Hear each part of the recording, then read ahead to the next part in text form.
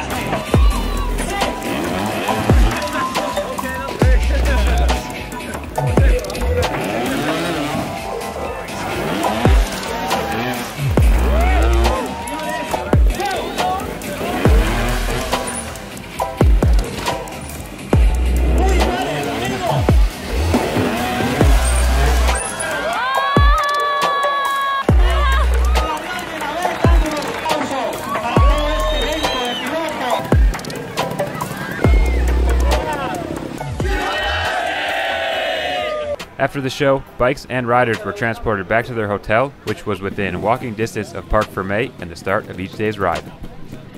Here we are at the start of day 1. It's hot already, it's 8:30, people are just starting to take off, and I think we have about a 20-mile ride to the first section, so that's probably the longest distance I've ridden between sections before on a trials bike, so yeah, I think it's going to be a long day, but hopefully it'll be a lot of fun.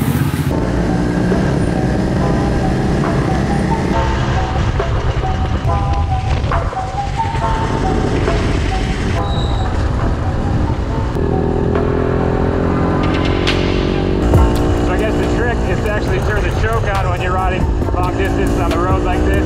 Keeps the bike running a little more rich. Fuel stop numero 1. Welcome to the jungle.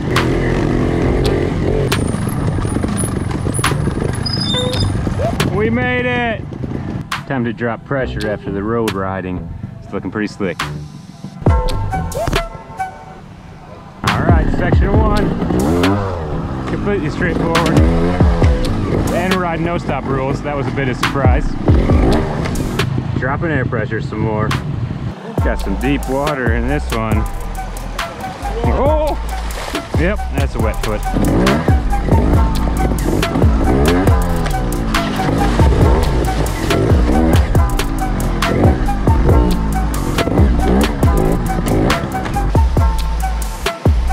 Taking the adventure route up here.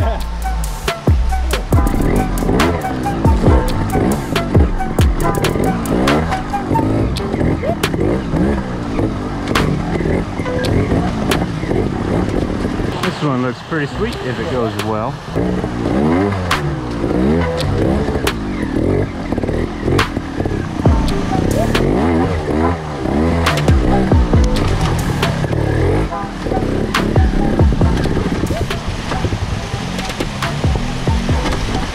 Wow, that was lame.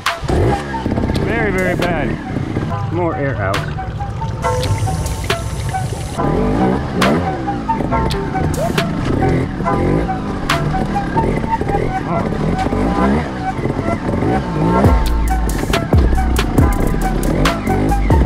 Lame one again. It's been a pretty cool loop going to the next section. Kind of like an enduro ride we're getting in.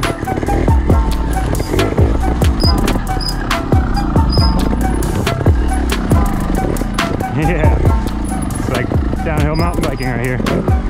Probably doesn't look like it, but it's pretty steep.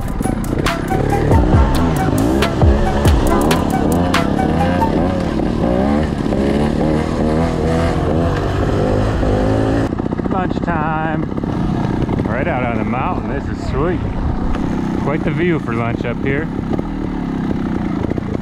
Wow. It's probably just me, but it seems a little easy to stall. So I'm going to go out on the air screw and in on the idle just a bit. Try to make it easier to keep running. And I'm going to keep letting air out. Definitely should have brought a gauge.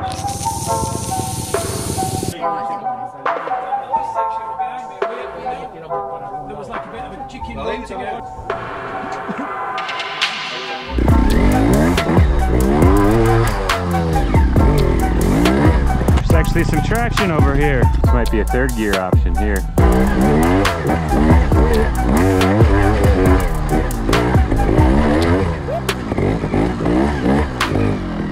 This place is wild.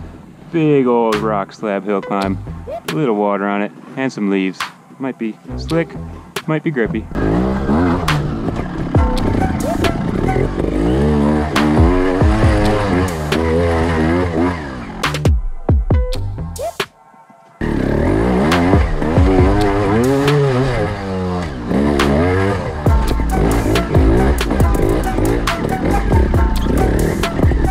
Little squirrely, but it worked. There's grip, but not tons.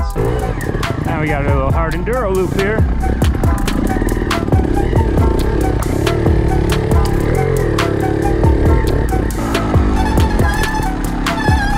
Now it feels like Jurassic Park. We got some rain, some fog.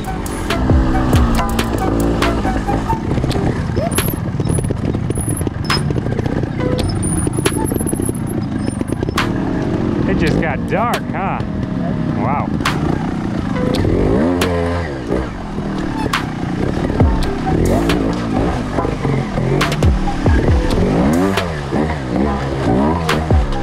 Not sure what's in here.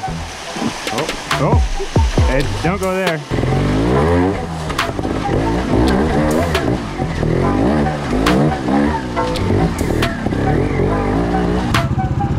Zona final.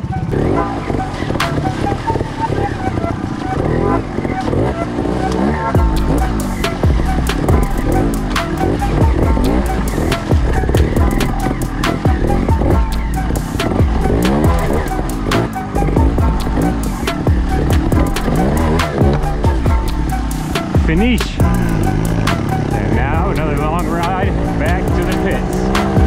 Not a bad view there. Quite the wild place. It's worthwhile stopping for the ones that got there. You don't puff that view every day. That is pretty Jurassic out there and over there.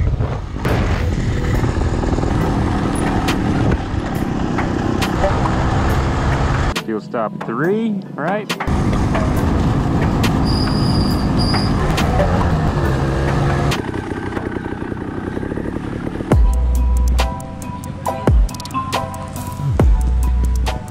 Just finished up day 1 here, and what a long day it was. It was definitely the longest ride distance-wise I've ever had on a trials bike in a day, and it was very cool though. The loop was pretty incredible. The views and the amount of work they put into the trails was really cool. Some of them were very fun just to ride, and there was quite a bit of road work, but yeah, that's just part of the deal and part of the challenge. So it was enjoyable overall. But early on, the sections, the first couple were pretty easy. Rode through them pretty well, and then the next few I just didn't ride like myself. Had a lot of little issues that actually, yeah, I'm sure it didn't help my score, that's for sure. I'm not even sure what my score was because they don't have score cards here. They just write down whatever they think you got, so I don't think I'm doing very well after the first day. I just had a lot of mistakes early on.